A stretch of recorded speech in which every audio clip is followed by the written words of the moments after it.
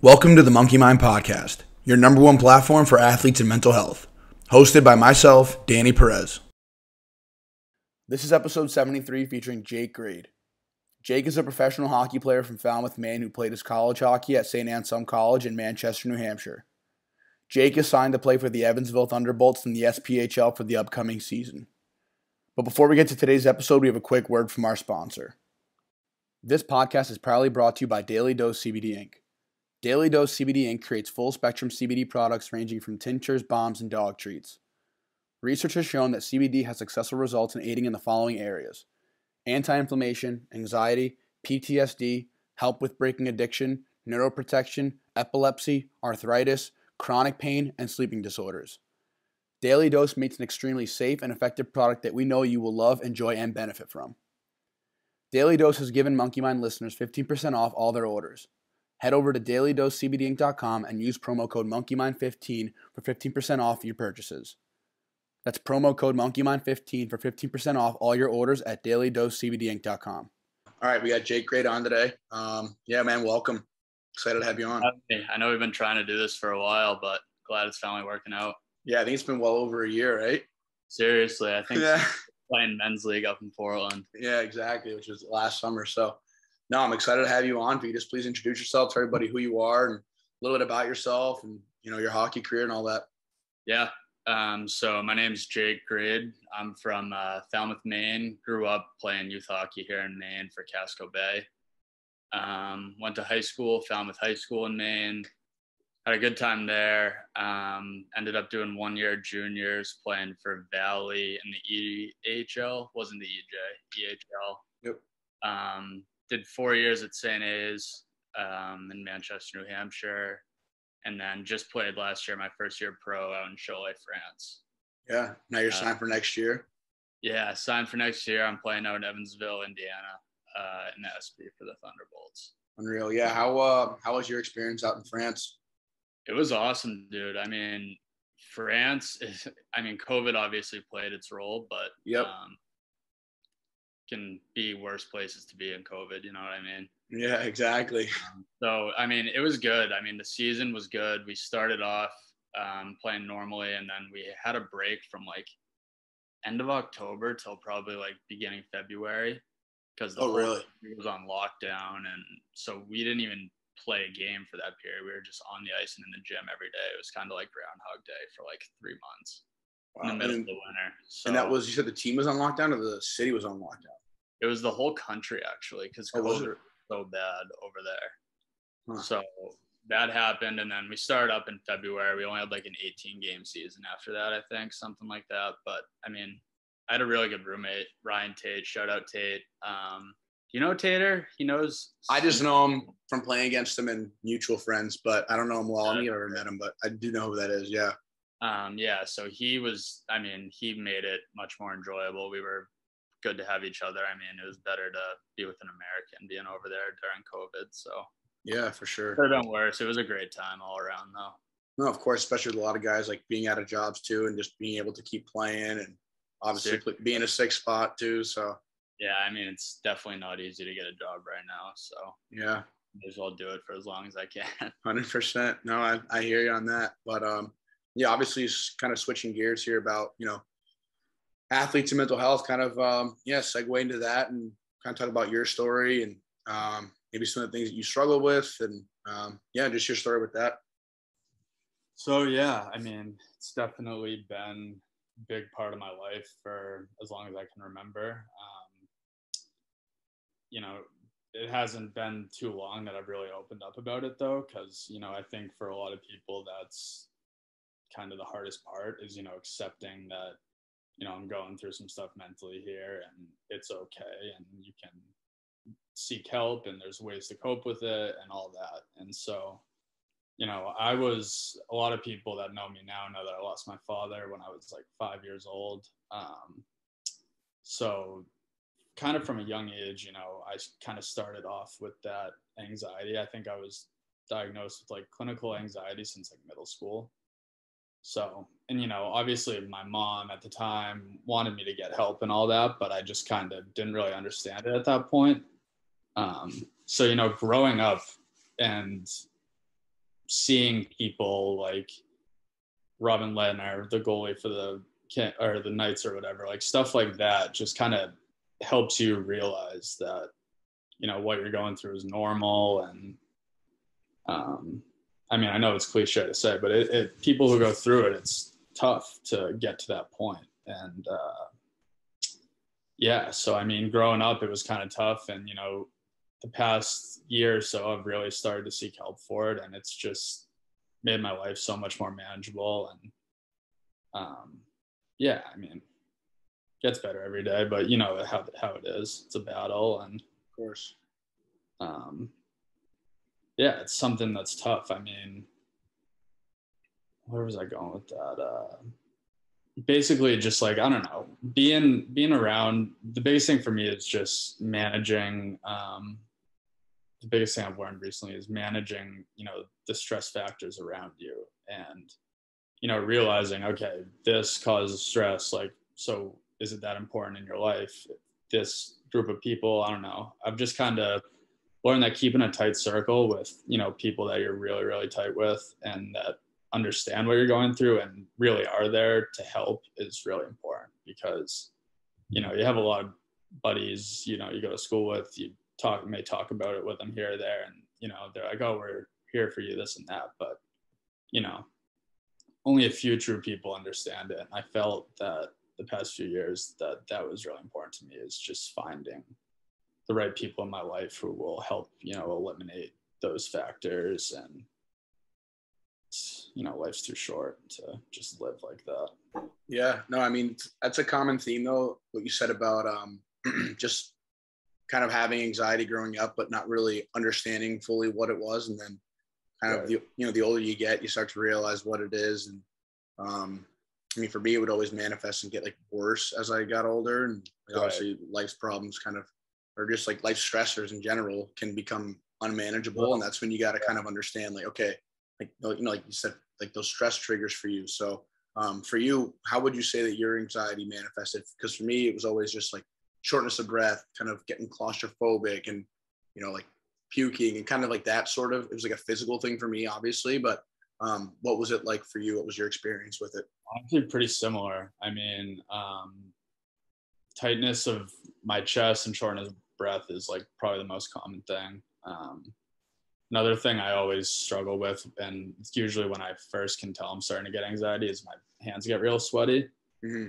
That's kind of the first indicator for me. And then, it goes to the tightness in the chest, shortness of breath. And, obviously those who have experienced a panic or anxiety attack, then you get, the numbness in your face, your fingers, feel almost like feelings of a heart attack almost.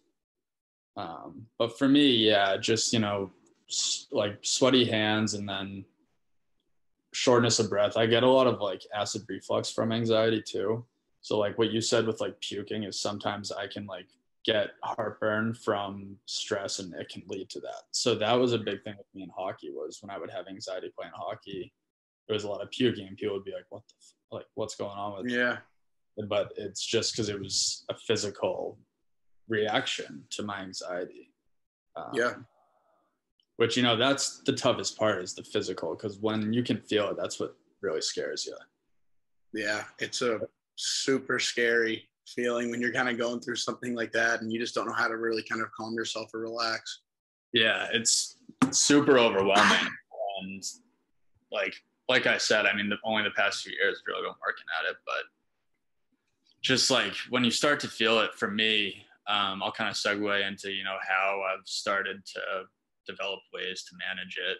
And, one thing that my mom had me doing from a young age was seeing a therapist. And that was something for a long time that I was really embarrassed about, because, I don't know, but a lot of people just, when they get a therapist, think it's soft, think it's this, think it's that. But, having someone that's unbiased and knows what they're doing, they're professionals. This woman I've been seeing for a long time, she saw me through middle school when I didn't want any help at all and I was difficult.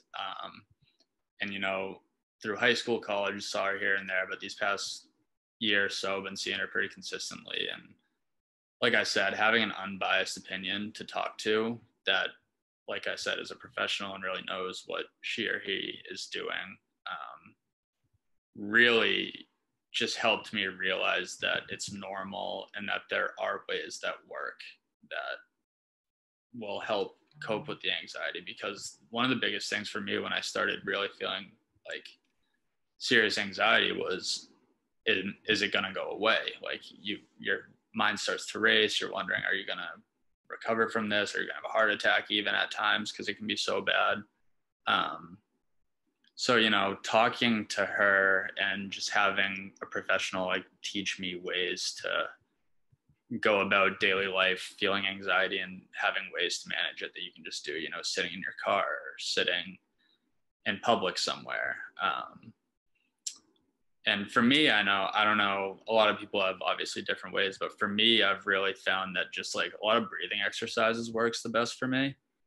And again, really cliche breathing exercises, but being able to actually just sit there for, you know, even 5 minutes and, you know, feeling your body on whatever surface you're on, feeling what your feet are touching, like coming into tune with your breath going in and out and expanding and whatever. And I've found that helps me the most, because that's a tool that I can use anywhere.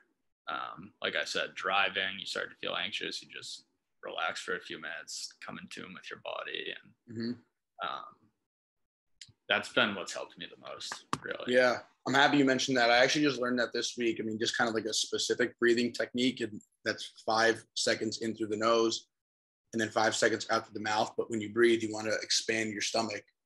Right. So get it all the way down into your stomach and really expand your lungs. And you do that for 5 minutes in the morning, 5 minutes at night, and just lay on your bed and do it right in the morning and right before bed. You know, it's a nice quiet time you can do it. And it really helps kind of regulate your body and, you know, pump the brakes, because obviously we have the 2 different systems. It's the sympathetic and parasympathetic, right? And one's the gas, one the brake. And doing those breathing tactics or the techniques kind of really help you kind of pump the brakes on your body. And you can do those when you get those flare-ups as well. So I'm happy that you mentioned the breathing techniques, because it's something so simple. Like you said, you could do it anywhere, but we lose track of it when we just kind of like panic, but it's a way to kind of get back in tune.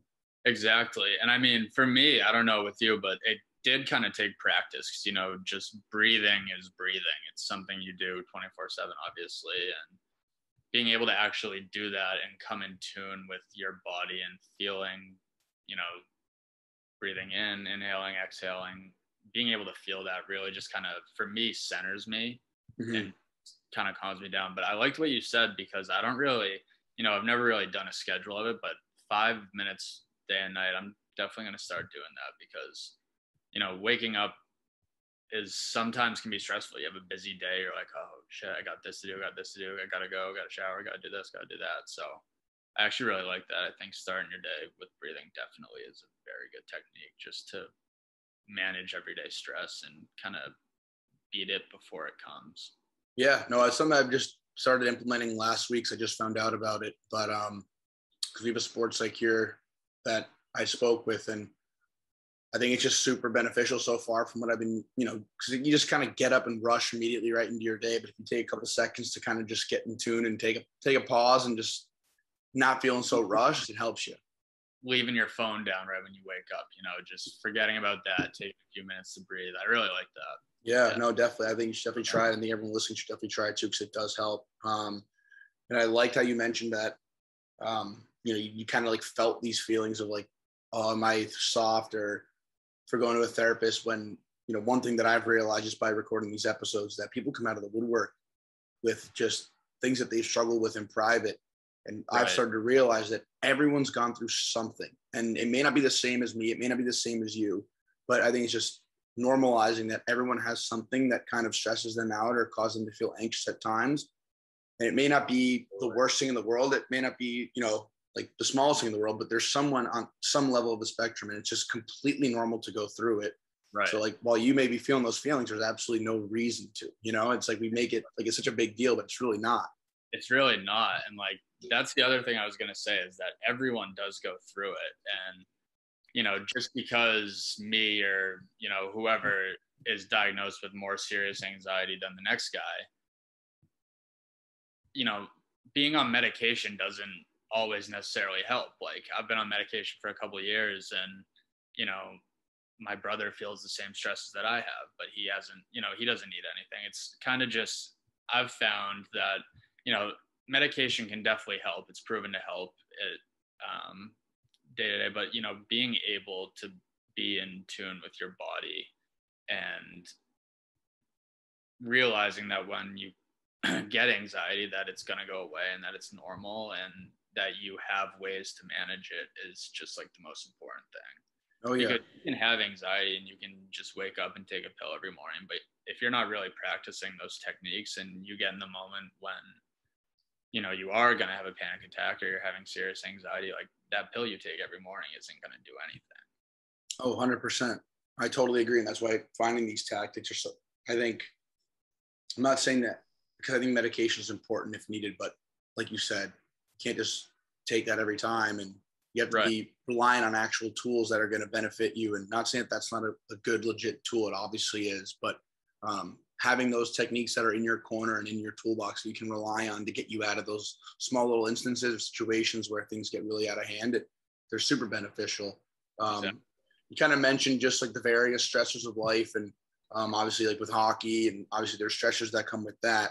What are some of the things that would kind of stress you out as far as those things go that would kind of make your anxieties flare up, and kind of how have you found yourself, mitigating that and getting your brain, I guess signaling your body that these stressors aren't as big of a deal? You mentioned life's so short. That's something that I've kind of realized, that kind of reflecting on my hockey career, I've always been like so worried and applying so much pressure, and it's like, God, I forgot to enjoy it sometimes. You know what I mean? So now that you're still in it and you're involved, like what are some of the things that would kind of stress you out, and how are you kind of, mitigating those stressful effects? I mean, obviously being a hockey player, it's a tough sport and you're not going to be perfect. So, I like to be as perfect as can be. And, having already, serious anxiety on top of that, for me, one of the hardest things, and I know it's so simple, but it's just recovering from a mistake. And, one thing that I really used to help, honestly, was, just breathing, taking a few deep breaths on the bench after, you turn a puck over, you have a bad shift, whatever. For me, I found just, taking a few deep breaths on the bench has helped me a lot. And, aside from that is just stressors in life, obviously taking a test, you get stressed out. Or for me, one thing that stressed me out is traffic. So being in traffic can, even though it's really not a big deal, I think my brain is kind of trained to know that, all right, he's in traffic, you're going to get anxious now. So for me, just like realizing, this is one thing actually I practiced with my therapist, was writing down times that I felt anxious and realizing, what specific things made me anxious and what are ways in those situations that I can help manage. And I mean, I don't really know specifics, because honestly, I was going to say that a lot of my anxiety it can be random. Like I can be doing absolutely nothing and all of a sudden it comes on, like my palms start to sweat, chest gets tight. So, I mean, like I said, I didn't practice these things for a long time. So being able to just, have these tools in your back pocket. Another one for me was, instead, if you're in like a public setting and you can't really take deep breaths, whatever, is, your sensory stuff. So one of the things we practiced with my therapist was, what are 5 things you can see? Yep. What are 4 things you can feel? What are some things you can taste? What are some things you can hear? This and that. And it's kind of just, for me, I thought it was stupid at first, but after practicing it, all it does is it just kind of brings you back into tune with your body. And That's kind of been another thing that's really helped me, is because I at times will get social anxiety for no reason. I'm a confident guy, whatever, this and that, but it's just having anxiety. It comes and goes. Like, you just got to kind of be ready for it in any situation. Yeah. No, yeah. I love what you said about the 5 things you can see, the 4 things you can whatever smell. Right. Because that's like a great, I think it's a grounding technique, I'm sure, or it's like, I'm not sure what exactly it's called, but it is an actual useful technique that kind of just Like puts you back. something. Yeah, it's a mindfulness technique that kind of puts you back into your surroundings and gets you out of your head, gets you back into your surroundings, into your body, and kind of like touching the couch that you're on, or whatever the case is. Those things really do benefit along with the breathing, like you said. So I'm happy to mention that as well. Yeah. I think that, yeah, those are great. For one thing that my therapist also turned me on to was, it's actually an app just called Mindfulness. So anybody, if you're looking for something, it's free. You can do like 5-10 minutes or however much you want a day. And it's just like simple little exercises, and they kind of walk you through it, ways to, leave your body with breathing and kind of feel yourself like going into the couch and coming out of it with every breath, stuff like that.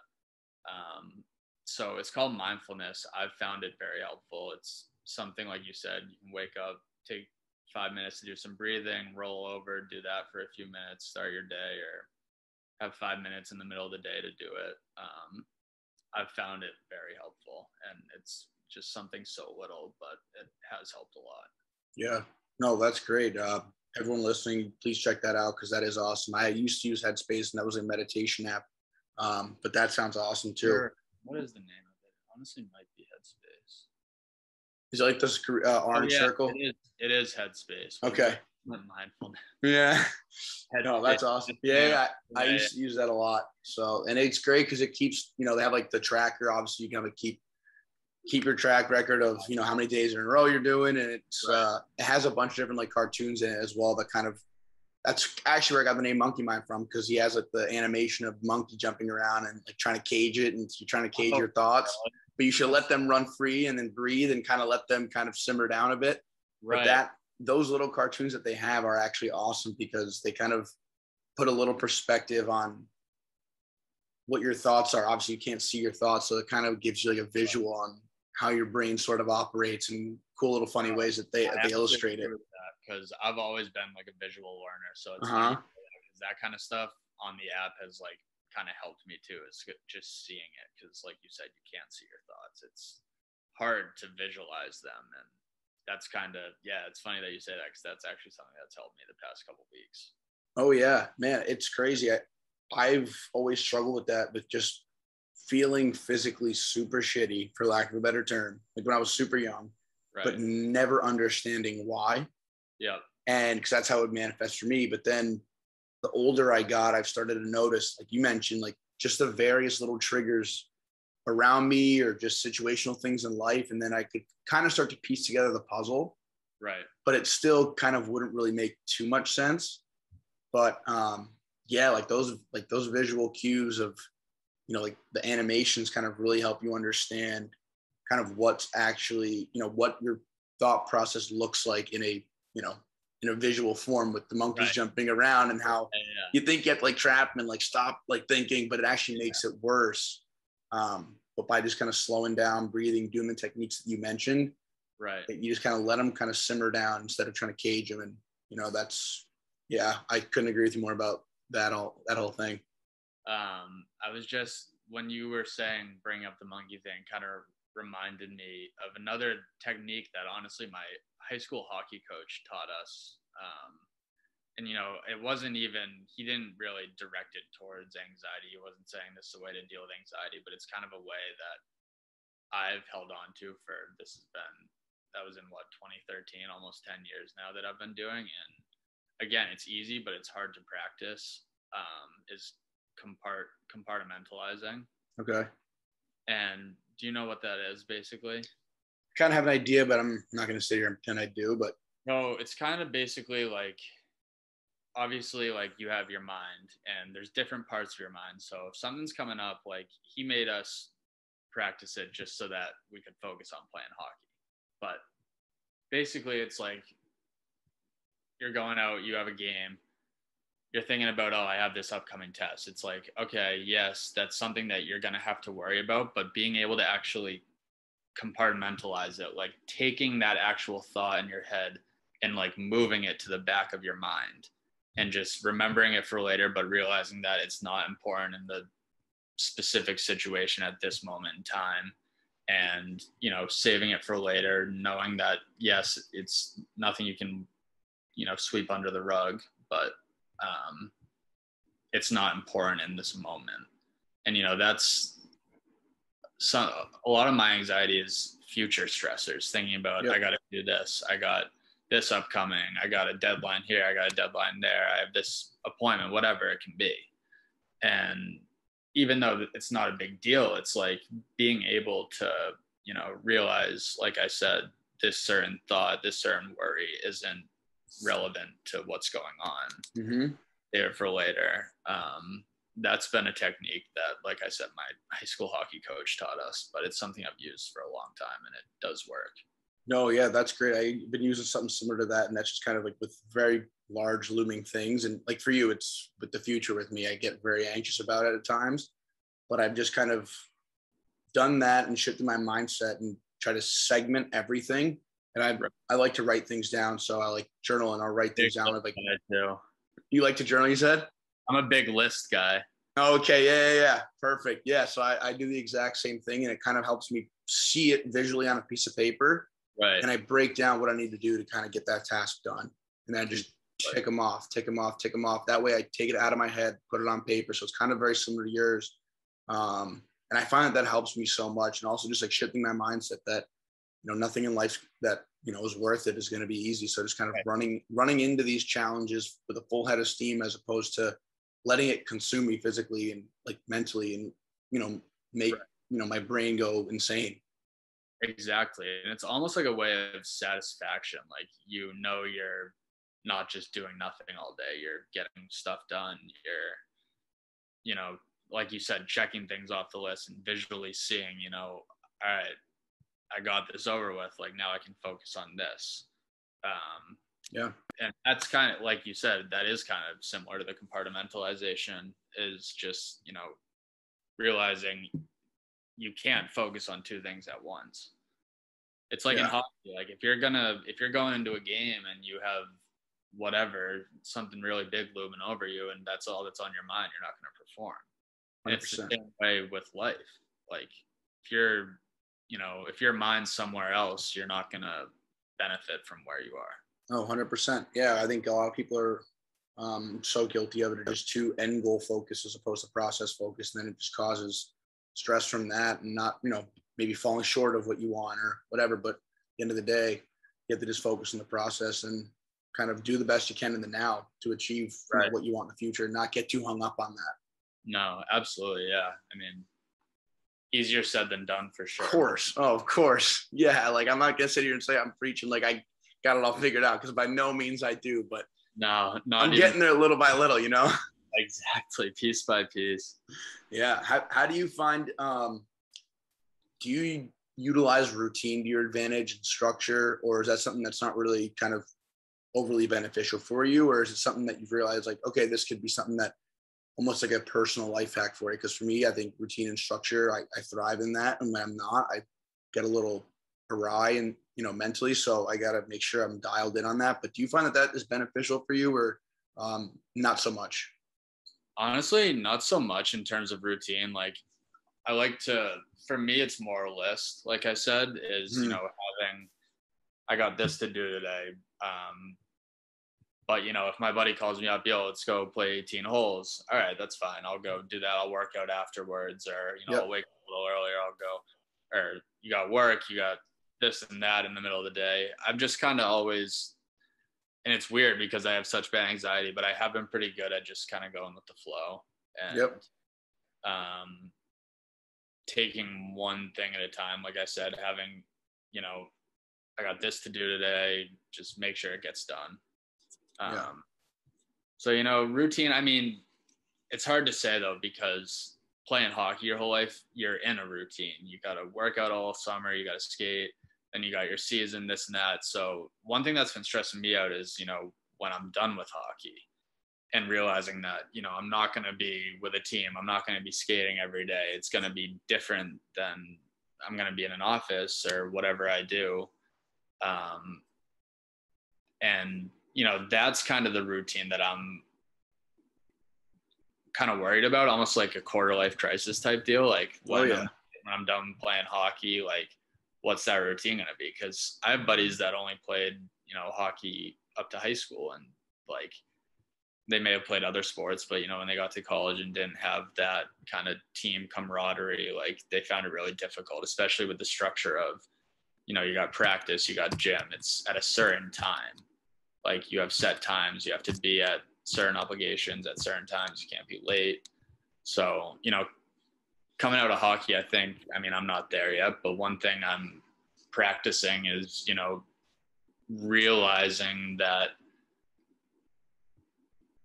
it's okay if things aren't completely structured. Mm-hmm. Because like I said, being done with hockey, you're not going to have practice at 7:00 every day, gym at whatever.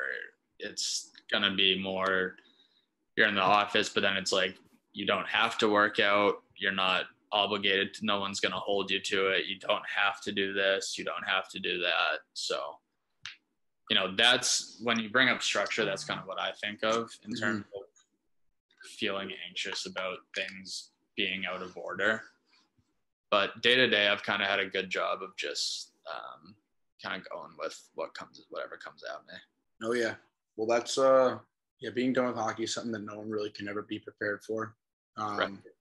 We actually had a kid that I played with, Dan Milan, and he just kind of mentioned his 2 cents on that. And I think it's super important. And it was just that find your other interests outside of hockey before you're retired. And obviously, right, play for as long as you can. But obviously everyone says it, and it's true, is that it does come to an end. But if you have other interests outside of hockey that kind of keep you, I guess, young, so to speak, the same way the game does, that transition becomes a little bit easier, because it's kind of, we obviously put all our eggs in this basket, and then when it comes to an end, it's like a screeching halt, and then like, oh my God, I have nothing. You know what I mean? And then right. not much is holding you accountable either. I mean, obviously life can hold you accountable at times in itself, but as far as the same way, like you mentioned about hockey. So the big thing he said was just, make sure you're finding other things that you're interested in now, because if hockey's the only thing you're passionate about and then you don't have it anymore, it's pretty tough. But yeah, I mean, I couldn't agree more with what you said about the whole, like, you have a 7 a.m. lift and then an 8:45 skate or 8:30 skate. Like that is gone. So it's just about holding yourself accountable, Yeah. And finding other ways to, be busy and have fun and enjoy life is so important too, because, I've been fortunate enough to like be golfing, fishing most of my life, have that stuff to do when I'm not playing hockey. But, I'm sure you have some people, not trying to call anyone out, but, you got some buddies who you go to college with, and they get out of college and they're still, doing the same shit every weekend as if they're in a dorm party. And it's like, at some point you kind of got to realize what's important, what makes you happy. And, growing up is tough. Yeah. Really tough. So yeah, you hit the nail on that with that. Having other passions, other hobbies aside from hockey is so important, because like you said, you can get out of it and be like, what am I doing with my life? Oh yeah, trust me. I completely dealt with that. So I know it wholeheartedly. It's been a rough transition, but slowly finding the way, and everyone obviously does. And there's no mountain too tall to climb. So, I mean, I think everyone's obviously capable of doing that. But, yeah, I couldn't agree more with what you said. And, yeah, I mean, I don't want to take up too much of your time here. And I do appreciate you coming on and taking the time to chat. But what's, kind of end it, what's one piece of advice that maybe you'd give to your younger self, or someone who's going through a really difficult time, or dealing with anxiety, or maybe dealing with the same things that you've gone through? Just, one piece of advice or a couple pieces of advice, just kind of like a final, thing that you'd want, someone to know. I mean, like I mentioned earlier, I didn't want to seek help. And, I knew I had anxiety. I didn't really understand what it was, but I knew I had it. And I think the biggest piece of advice to anyone that's kind of going through it is, seek help. Like, there's nothing wrong with it. And it's completely normal to be going through anxiety or, depression or whatever it may be. And there's people out there that want to help you. Like, aside from therapists, there's people in your life that, really do care and want to help you and want to better your life and reduce stress and help you find ways to do that. So, I think the biggest part for me is the biggest piece of advice from me would be just to accept it and, seek the help, because bottling it up isn't going to get you anywhere. Yeah, man, that's spot on. Hit the nail on the head. And I like what you mentioned earlier too about just kind of going off that point about how the genuine people in your life, a lot of people say that they're going to be there for you, but it's one thing to say it and one thing to actually be there for somebody. And, yeah, those words can gotta keep a tight circle. Exactly. And people that you trust. And, right. So that's all that spot on and awesome, man. And again, I can't thank you enough for coming on, taking the time to just chat about this stuff and be vulnerable. Obviously it's never easy, but I think you've, showed a lot of courage saying, talking about this stuff. And I think you said a lot of great things that a lot of people can, kind of take away from this and have some new tools that they can add into their arsenal to, help themselves out. So thank you again. Really appreciate it. Of course. Thanks for having me, dude. I'll see you soon.